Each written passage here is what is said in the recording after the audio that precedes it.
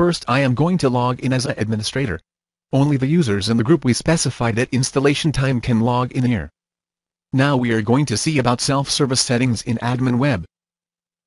In self-service settings, administrator can create and customize the policy which is applicable to self-service users, so that the users can safely manage their password by their own. And also admin can create any number of policies. Here admin can set their policy settings according to their requirements.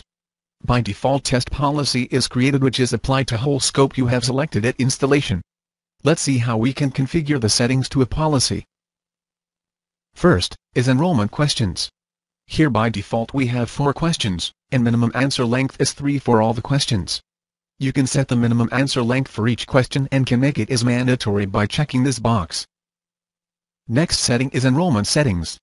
Here admin can set the number of questions to answer, number of custom questions, and minimum answer length for their custom questions. In this policy, same answer is allowed for multiple questions. Here I am selecting number of question to answer as 2. Next is security settings. Admin can set policy according to their security level they need. In addition to answer and incorrect answer lockout settings, we have captcha display setting, where in test policy the background noise level, line noise level and the font warping levels are set to none. And number of display text is 4.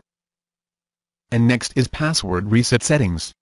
Here in addition to general and password change settings, we have answer settings in which admin can select the number of questions to generate randomly, or set to answer all the questions during password reset.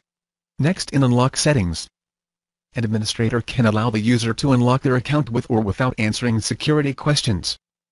Next important step is selecting the scope to which the policy settings are applied. In this policy, whole scope is selected so test policy is applied to all users. Next one is mobile code verification settings. In the settings, secret code is sent to the user's mobile during password reset. To proceed further, user need to enter the secret code. First we need to configure the mail server settings. Here I am giving my mail server details. And then test the connection. Finally save it as a default setting. Now configure the mobile code verification setting. Here I will type the service provider's mail address, subject, text to display, and %code to display a code.